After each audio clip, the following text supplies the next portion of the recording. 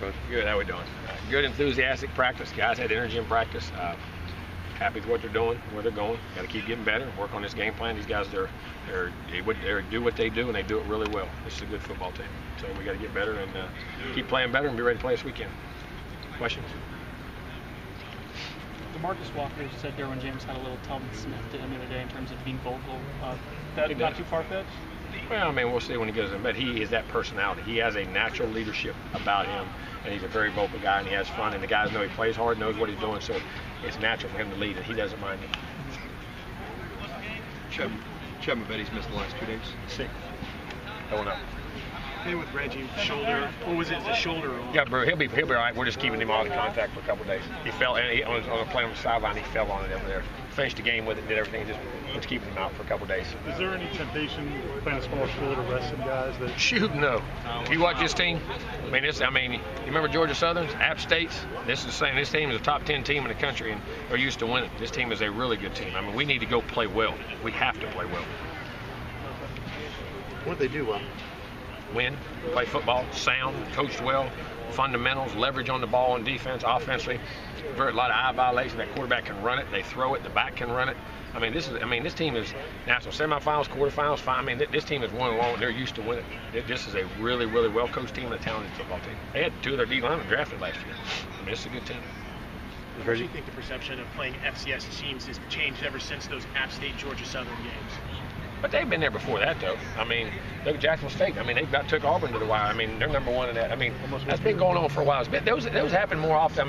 Those are the recent ones, but those have happened for a long time now. And you better when you go play those guys. I've been in that league. We had some great teams. Those guys are a lot of good football players in there. They're hungry. Have you got more consistency at practice after naming a starter? No, I don't know about naming a starter. We've been more consistent the last 2 or 3 weeks in practice. I've been more pleased with their consistency. Getting better, but still not there. We're getting better. Is Reggie going to play on Saturday? Yeah.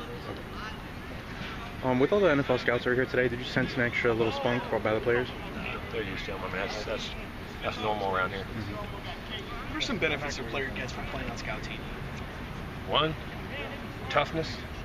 1, that he's part of a team that ain't all about him.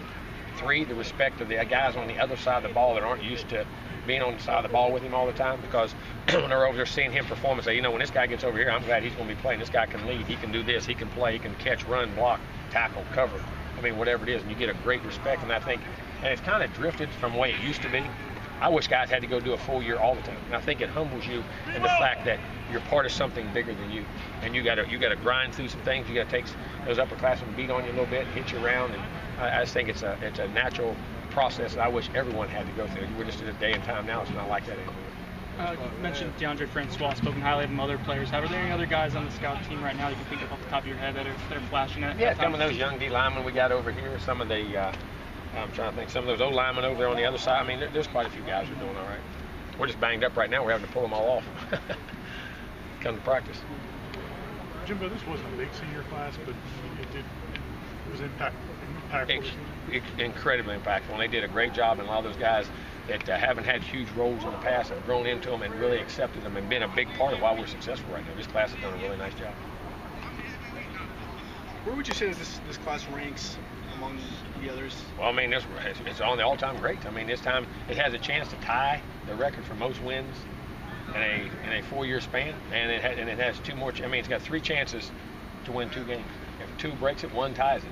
The all-time most wins by a senior class in Florida State history. So I'd say it's pretty special. Do you think those older defensive players have kind of embarked a little wisdom on the younger guys? Oh, no doubt. And how to do things and the expectancy and the culture of how we do it, and not wavering about it, because they just go to work every day. Sean, I imagine he's been pretty steady all season, but knowing he's a starter going into the week, any kind of difference with him at all, noticeably? Hopefully. I hope not. But I hope he just continues to improve and get better. He had a solid day today. Are we good?